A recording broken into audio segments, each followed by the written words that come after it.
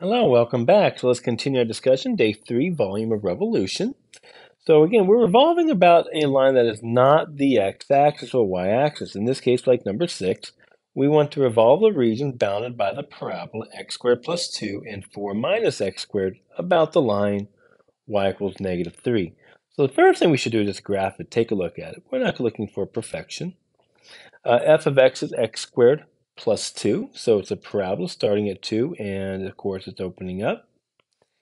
And we have y4 minus x squared, so starting at 4, this parabola opens down. So we're looking at this region. I'm going to show you kind of how fast these kind of go here. We're looking at this region. We want to revolve this about the line y equals negative 3. So I graph negative 3, y equals negative 3, and I notice it's horizontal. If I were to draw my rectangle of mathematics up to the function itself, to the very tip top, then remember, this is going to be my outside radius here. I notice it's going to be vertical. So that's nice. We're at a vertical rectangle. So therefore, we have to be in terms of x. So I'm going to start this. So now I do have this big old gap here that I do not want. So I have this big old gap here that I don't want.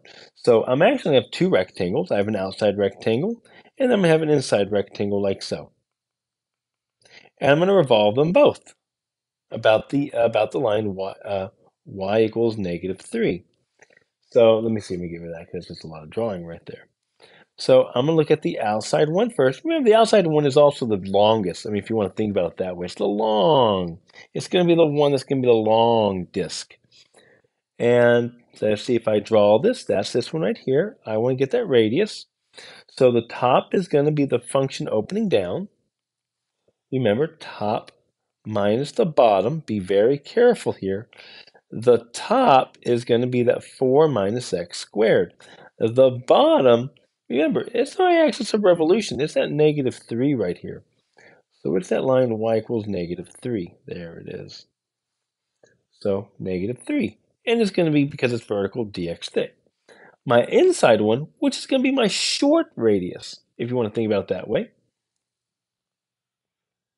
To get the radius, it's going to be, again, same thing.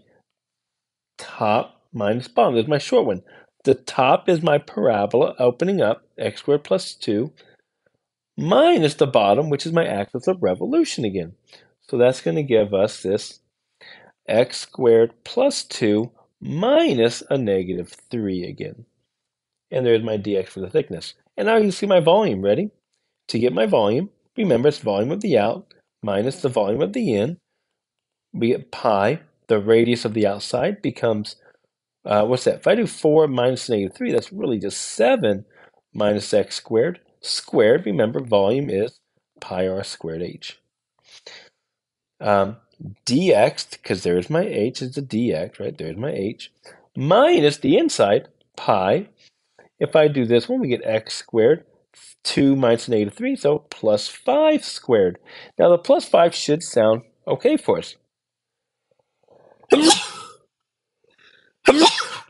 Excuse me, I'm so sorry about that. Because what I'm doing is I'm adding an extra distance. If I'm originally measuring to the x-axis like we did in the previous day, yesterday, but now we're increasing that distance by another 3. So we're adding another 3 units to our actual radius here. And of course, we're just going to multiply this by dx, by our height. Write this as a single law, as a single one, pi. You're going to write out your integral. We get 7 minus x squared squared minus x squared plus 5 squared dx. Remember, I just factored out the common pi in the dx right there. That's all we did. And got to find out where they meet, of course. Let's go and find out where they meet for the bounds. Where does 4 minus x squared equal x squared plus 2? That's going to give us 2x squared equal to, what's that become? 6. So x squared equals 3. And if you solve, we should get plus or minus root 3. So we go from negative root 3 to positive root 3. And there's our answer right there. All right, in another video, we're going to take a look at this pure calculator question. We're going to take a look, how do we use the calculator on these? And it's really not all that bad. We'll take that look at that in another video. But I want to kind of go like here. Here's an AP question right here.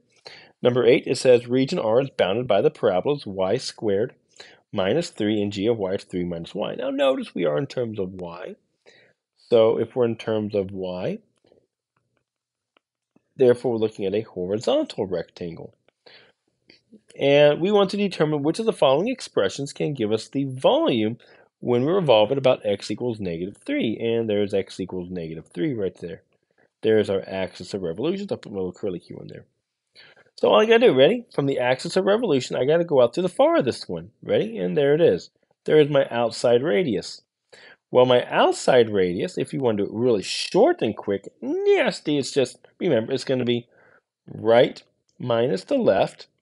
So the right is going to be this line right here, which is going to be that, it looks like that 3y plus 1. That's the only line right there. So the 3y plus 1. The left, remember the left here? Oh no, that's my axis of revolution. Notice, one of these is always going to be the axis of revolution, whether it be the right or the left. Take a look up here. The axis of revolution was the bottom. If we look up here, the axis of revolution was, was the right side this time, because my axis of revolution was the right.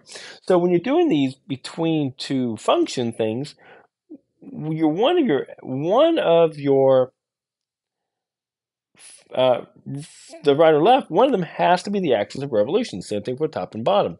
And that's what we have here. In this case, it's the left, which is this -3. So that's going to give me 3y plus 4.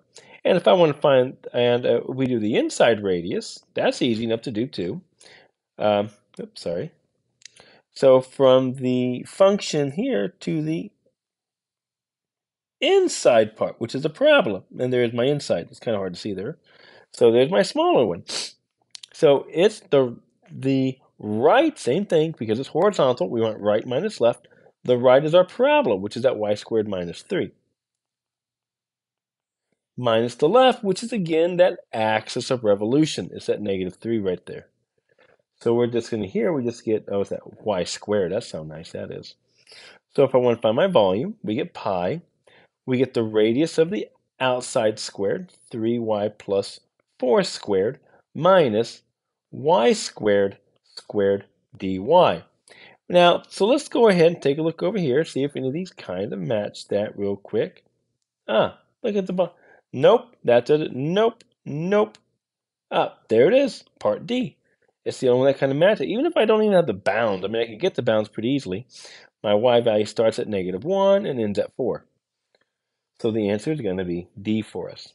All right, hope you enjoyed the video. Go to video number 3, and we'll take a look at how to use a calculator. Okay, I'll see you then. Bye-bye.